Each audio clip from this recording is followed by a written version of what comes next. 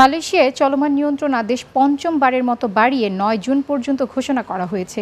স্থানীয় সময় রোববার নুজুল আল কোরআন ও বিশ্ব মা দিবস উপলক্ষে জাতির উদ্দেশ্যে সংবাদ সম্মেলনে মালয়েশিয়ার প্রধানমন্ত্রী তান সেরি মহিউদ্দিন ইয়াসিন এই ঘোষণা করেন। এ নিয়ে বিস্তারিত রয়েছে আমাদের মালয়েশিয়া প্রতিনিধি মোহাম্মদ আলীর পাঠানো প্রতিবেদনে, জানাচ্ছেন মোহাম্মদ হাসিব। করোনা পরিস্থিতি নিয়ে সংবাদ সম্মেলনে মালয়েশিয়ার প্রধানমন্ত্রী বলেন, বর্তমান অবস্থা থেকে উত্তরণের জন্য চলমান নিয়ন্ত্রণ আদেশ বাড়ানো হয়েছে। সবাইকে এই সময়ে ধৈর্য ধারণ করতে হবে। সাময়িক অসুবিধা হলেও সবার সুস্বাস্থ্যের জন্য এমসিও বাড়াতে হচ্ছে। মালয়েশিয়ায় প্রবাসী বাংলাদেশি কমিউনিটির নেতারা বলেন, ইতিমধ্যে লকডাউন বৃদ্ধি করা হয়েছে, তাই কষ্ট হলেও নিয়ম মেনে চলার জন্য সকল প্রবাসী বাংলাদেশি প্রবাসীদের অনুরোধ জানান তারা। আজকে পঞ্চম ধাপে আবারও মালয়েশিয়ার প্রধানমন্ত্রী লকডাউন বৃদ্ধি করেছে। তো মালয়েশিয়াতে যারা আমরা অবস্থান করেছি সবাই সবার মতো নিরাপত্তা দূরত্ব বজায় রেখে চলাফেরা করেন। মালয়েশিয়ান গভর্নমেন্টের যে নিয়ম কানুনগুলো আছে এগুলো আমরা সবাই ফলো করি, তাতে আমাদের দেশের ভাবমূর্তি আরও উজ্জ্বল হবে। মালয়েশিয়া চলমান লকডাউনের আরও আপনারা সবাই জানেন 4 সপ্তাহ এক্সটেনশন করা হয়েছে। আমরা সবাই চেষ্টা করব মালয়েশিয়ার আইন শৃঙ্খলাগুলো সবগুলো মেনে চলার জন্য। আর আমরা জানি সাধারণত প্রবাসীরা খুব কষ্টে চলবে, কষ্ট হবে একটু, তারপরে আপনারা মেনে নেবেন এই দুর্যোগ অবস্থায়, আমরা সেটা প্রত্যাশা করি।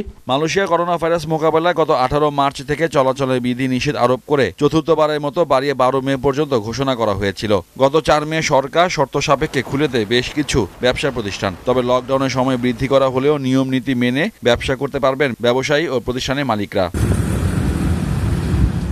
Desk report, Bangla TV.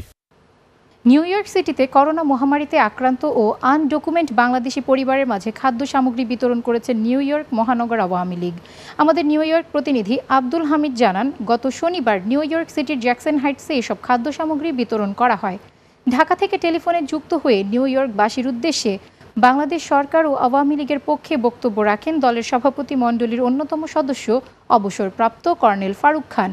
এ সময় উপস্থিত ছিলেন সংগঠনের ভারপ্রাপ্ত সভাপতি রফিকুর রহমান রফিক, সাধারণ সম্পাদক ইমদাদুর রহমান চৌধুরী, সহসভাপতি মাসুদ হোসেন সিরাজি, সাইকুল ইসলাম, যুগ্ম সাধারণ সম্পাদক নুরুল আমিন বাবু, মোহাম্মদ শিমুল হাসান, সাংগঠনিক সম্পাদক শিবলি সাদিক শিবলু, মাহফুজুল হক হায়দার, শ্রম সম্পাদক মোহাম্মদ বাবুল। জ্যাকসন হাইটসে বিতরণের পর নিউ ইয়র্ক সিটির বিভিন্ন এলাকায় করোনায় আক্রান্ত বিভিন্ন পরিবারের কাছে এসব সামগ্রী পৌঁছে দেন সংগঠনের নেতৃবৃন্দ। আগামীতেও এই কার্যক্রম অব্যাহত রাখবে বলে জানানো হয়। করোনা ভাইরাসের ফলে সমস্যাগ্রস্ত ফ্রান্স প্রবাসী বাংলাদেশিদের সিলেট বিভাগ সমাজ কল্যাণ সমিতি ফ্রান্সের উদ্যোগে ত্রাণ বিতরণ করা হয়েছে। আমাদের ফ্রান্স প্রতিনিধি রাসেল আহমেদ জানান, এ সময় সিলেট বিভাগ সমাজ কল্যাণ সমিতির সভাপতি মোহাম্মদ মামুন মিয়া, সাধারণ সম্পাদক সুব্রত শুভ ভট্টাচার্য, সাবেক সভাপতি দেলওয়ার হোসেন কয়েস, সহসভাপতি বেলাল আহমেদ, মোহাম্মদ সেলিম উদ্দিন, সেলিম ওয়াদা শিলু, সহসভাপতি ফয়সল উদ্দিন সহ সংগঠনের সকল সদস্য উপস্থিত ছিলেন। কয়েকটি গাড়ি করে প্রত্যেকের বাসায় বাসায় গিয়ে খাবার পৌঁছে দেন সংগঠনের কর্মীরা। চাল, ডাল, তেল, আটা, মাছ, মাংস, শাক, সবজি সহ বিভিন্ন ইফতারি সামগ্রী সমস্যাগ্রস্তদের হাতে পৌঁছে দেন তারা। সংগঠনের নেতৃবৃন্দ বলেন, করোনা পরিস্থিতিতে ফ্রান্স প্রবাসী বাংলাদেশিদের যে কোনো সমস্যায় তারা পাশে দাঁড়াবেন। কোনো ফ্রান্স প্রবাসী বাংলাদেশিকে অভুক্ত থেকে কষ্ট করতে দেবে না এবং তারা তাদের এই সাহায্য সহযোগিতা অব্যাহত রাখবেন বলে জানান। সেই সাথে যারা বিত্তবান আছেন তাদের নিজ নিজ জায়গা থেকে সাহায্য সহযোগিতায় এগিয়ে আসারও আহ্বান জানান তারা।